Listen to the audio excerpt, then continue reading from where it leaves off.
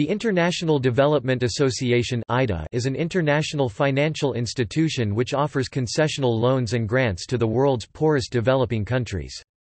The IDA is a member of the World Bank Group and is headquartered in Washington, D.C., United States.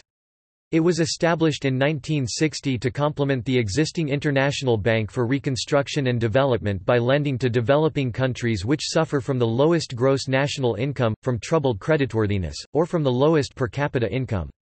Together, the International Development Association and International Bank for Reconstruction and Development are collectively generally known as the World Bank, as they follow the same executive leadership and operate with the same staff. The association shares the World Bank's mission of reducing poverty and aims to provide affordable development financing to countries whose credit risk is so prohibitive that they cannot afford to borrow commercially or from the bank's other programs. The IDA's stated aim is to assist the poorest nations in growing more quickly, equitably, and sustainably to reduce poverty.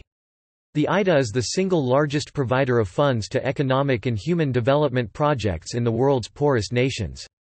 From 2000 to 2010, it financed projects which recruited and trained 3 million teachers, immunized 310 million children, funded $792 million in loans to 120,000 small and medium enterprises, built or restored 118,000 kilometers of paved roads, built or restored 1,600 bridges, and expanded access to improved water to 113 million people and improved sanitation facilities to 5.8 million people. The IDA has issued a total $238 billion USD in loans and grants since its launch in 1960. 36 of the association's borrowing countries have graduated from their eligibility for its concessional lending. However, 8 of these countries have relapsed and have not re-graduated.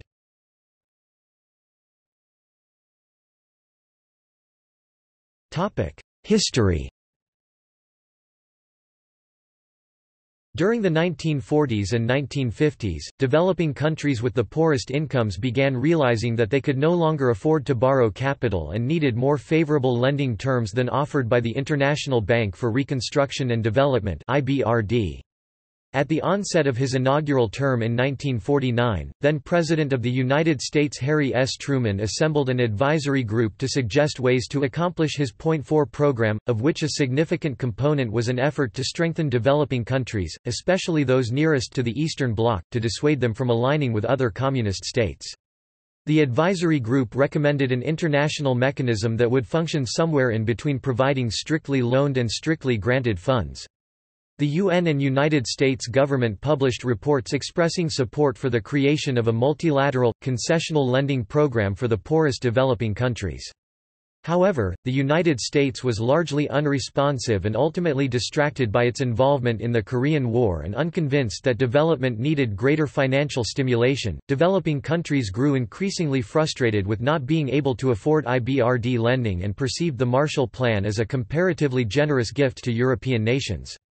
In the late 1940s and early 1950s, developing countries began calling for the United Nations (UN) to create a development agency that would offer technical support and concessional financing, with a particular desire that the agency adhere to other UN bodies' convention of each country having one vote as opposed to a weighted vote. However, the United States ultimately opposed proposals of that nature. As the United States grew more concerned over the growth of the Cold War, it made a concession in 1954 at the behest of its Department of State by backing the conception of the International Finance Corporation (IFC). Despite the launch of the IFC in 1956, developing countries persisted in demanding the creation of a new concessional financing mechanism, and the idea gained traction within the IBRD. Then President of the IBRD Eugene R. Black Sr. began circulating the notion of an International Development Association, as opposed to an idea of a concessional named the Special United Nations Fund for Economic Development governed by the United Nations.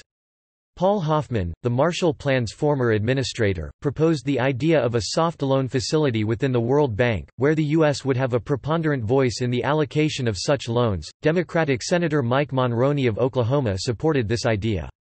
As chairman of the Senate Subcommittee on International Finance, Monroney proposed a resolution recommending a study of the potential establishment of an International Development Association to be affiliated with the IBRD. Monroney's proposal was more preferred received within the United States than the SUNFED. The resolution passed the Senate in 1958, and then U.S. Treasury Secretary Robert B. Anderson encouraged other countries to conduct similar studies. In 1959, the World Bank's Board of Governors approved a U.S.-born resolution calling for the drafting of the Articles of Agreement. SUNFED later became the Special Fund and merged with the expanded Program of Technical Assistance to form the United Nations Development Programme. By the end of January 1960, 15 countries signed the Articles of Agreement which established the International Development Association. The association launched in September of that same year with an initial budget of $913 million, $7.1 billion in 2012 dollars. Over the next 8 months following its launch, the IDA grew to 51 member states and loaned $101 million, $784.2 million in 2012 dollars to 4 developing countries.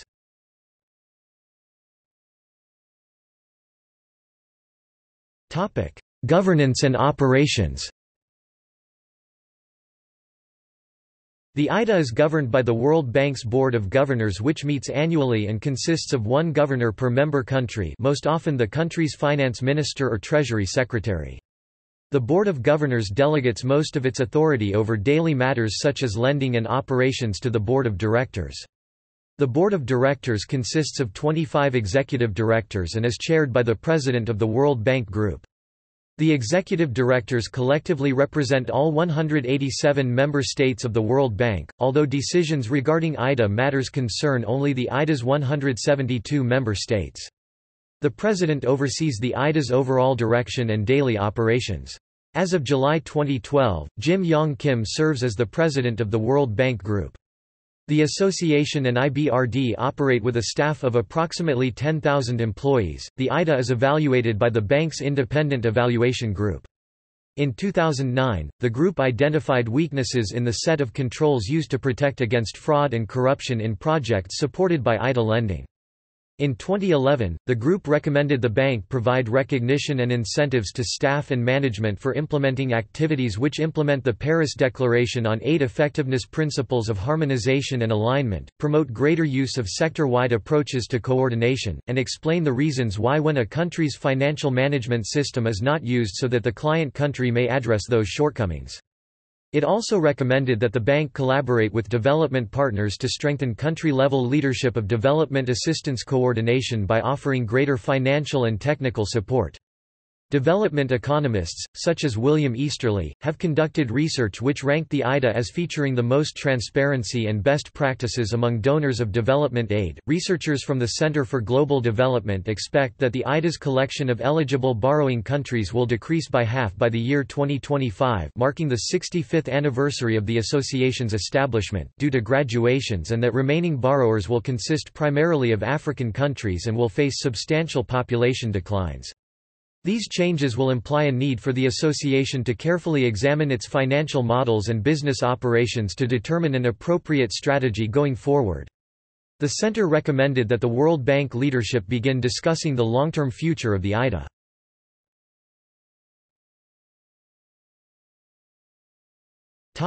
Membership. The IDA has 173 member countries which pay contributions every 3 years as replenishments of its capital. The IDA lends to 81 borrowing countries, nearly half of which are in Africa. Membership in the IDA is available only to countries who are members of the World Bank, particularly the IBRD. Throughout its lifetime, 36 borrowing countries have graduated from the association, although a number of these countries have relapsed as borrowers after not sustaining their graduate status. To be eligible for support from the IDA, countries are assessed by their poverty and their lack of creditworthiness for commercial and IBRD borrowing. The association assesses countries based on their per capita income, lack of access to private capital markets, and policy performance in implementing pro-growth and anti-poverty economic or social reforms. As of 2012, to borrow from the IDA's concessional lending programs, a country's gross national income (GNI) per capita must not exceed $1,175 in 2010 dollars.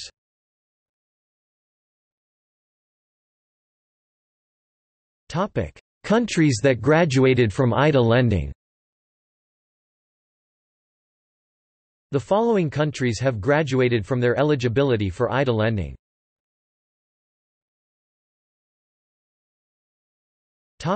Countries relapsed to IDA lending. The following countries have relapsed to their eligibility for IDA lending and have not yet re-graduated or have instead become partially eligible, also referred to as a blend country. Cameroon 1994, Congo 1994, Côte d'Ivoire 1992, Honduras 1991, Nicaragua 1991, Nigeria 1989, Papua New Guinea 2003, partially eligible, Zimbabwe 1992. Topic: Replenishment rounds. The IDA is a unique part of the World Bank as it requires continuous replenishment of its resources. Member countries replenish its funds through contributions in addition to supplementary funds provided by the International Bank for Reconstruction and Development and the International Finance Corporation (IFC).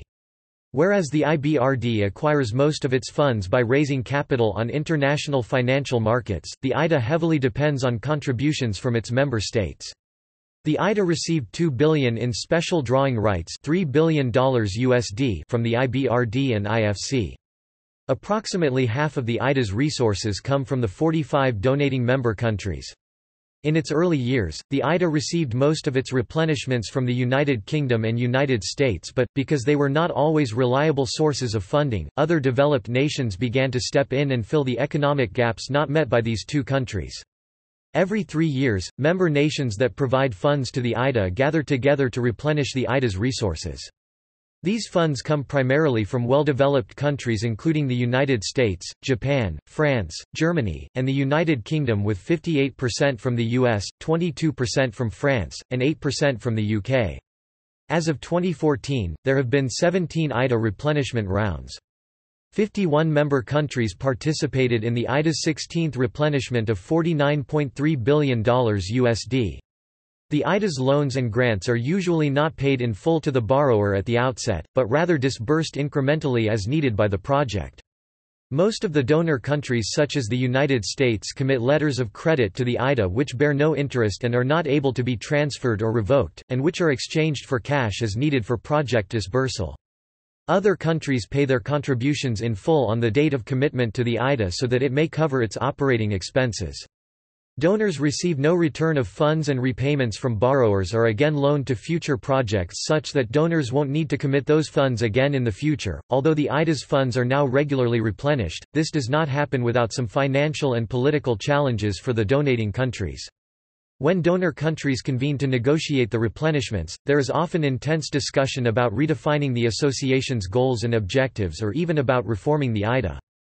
Due to delays in the United States Congress impeding the approval of IDA funding, the association's members implemented a set of policy triggers outlining the commitment threshold necessary for replenishment to take effect. The threshold imposed a requirement that an aggregate share of 85% in voting stock is necessary for executing a replenishment. The threshold was implemented with the aim to compel the United States to participate in replenishment rounds. Though countries intended for the triggers to hold the United States to its commitments, the threshold ultimately provided the United States a de facto veto power over replenishment and capital increase negotiations due to its ability to bring replenishment negotiations to an impasse by threatening to withhold support. The U.S. has used this influence to further its long-term foreign policy objectives and short-term political and economic goals by imposing conditionality on replenishment negotiations.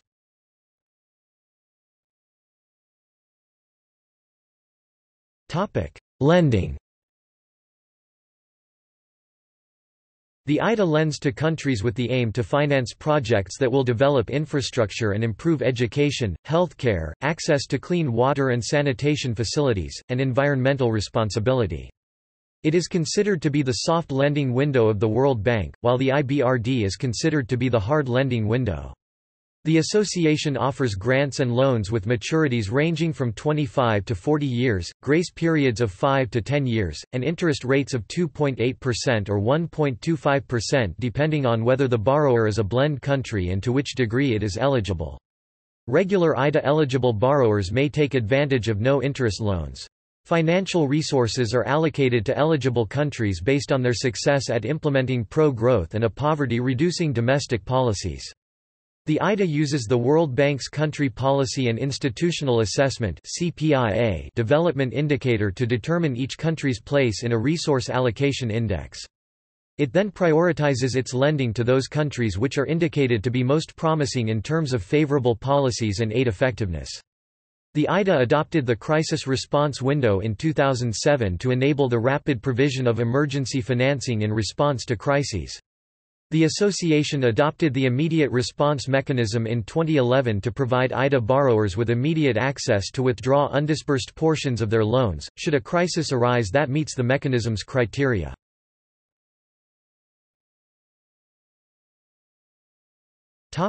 Africa. Because African countries face some of the most severe poverty and underdevelopment, and because 39 of those countries are the IDA's poorest member states, the association allocates approximately half of the IDA's resources toward financing projects in those countries. As a result of its efforts to improve the region, the IDA has helped bring electricity to an additional 66 million Africans since 1997, helped build or restore 240,000 kilometers of paved roads, and helped enroll an additional 15 million African children in school since 2002.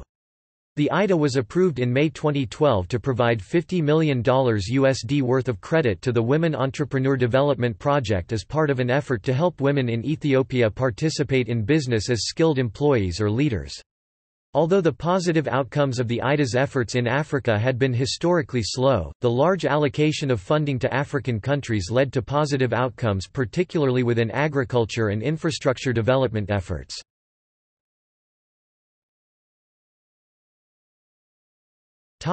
Asia. The IDA's efforts in Asia have been particularly successful. Numerous Asian countries have graduated from the IDA lending program, including the Philippines, China, South Korea, and Thailand. Of the association's borrowing countries, approximately 20 are in Asia. The association's efforts in South Asia have focused primarily on projects for education, healthcare, transportation, agriculture, and energy. Due to rapid growth in Asian countries' populations, some pockets of poverty have emerged. To mitigate this effect, the IDA adopted an economic plan of action which established organizations to improve education and healthcare, with a focus on reducing poverty across Asian nations in ways that are compatible with local culture.